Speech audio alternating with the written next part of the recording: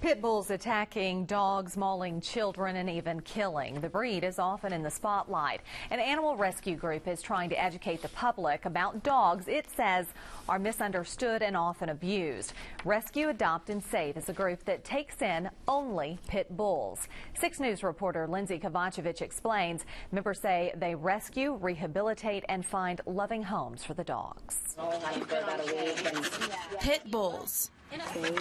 There's nothing more infuriating, especially for a responsible pit bull owner or really a responsible dog owner, than to see someone who has neglected their animal to such an extent that it's not a safe animal.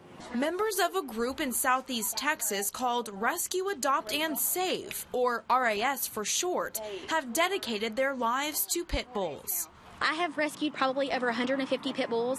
Most of them are come from homes where they're on chains. They've been abused, they've been fought. Courtney Denman and her friends Angie Thomas and Cynthia Darlaska work with pit bulls that have been mistreated. They rehabilitate and train the dogs to get them used to other animals and people. That way they can be adopted. They are the world's most misunderstood breed of dog, without a doubt.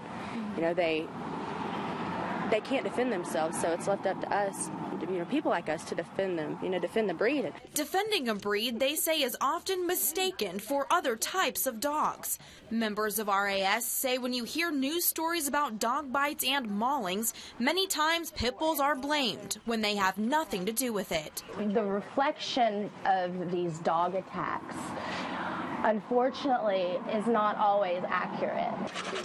Darlaska says educating your kids about dog safety, no matter what the breed, is important. The dog is not with its owner, don't go near it. Don't go near it. And if you're not with your parents, even if the owner says the dog is nice, don't go near it. Darlaska has a pit bull named Bella.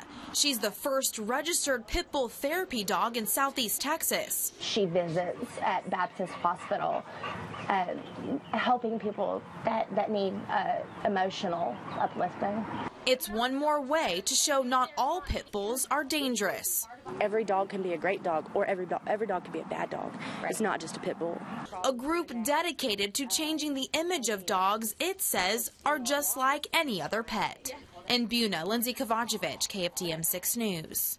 If you're interested in fostering or adopting pit bulls from the group, go to KFDM.com for more information. The group will be at the Adopt-a-thon at Beaumont Animal Services tomorrow with 5 pit bulls that need forever homes.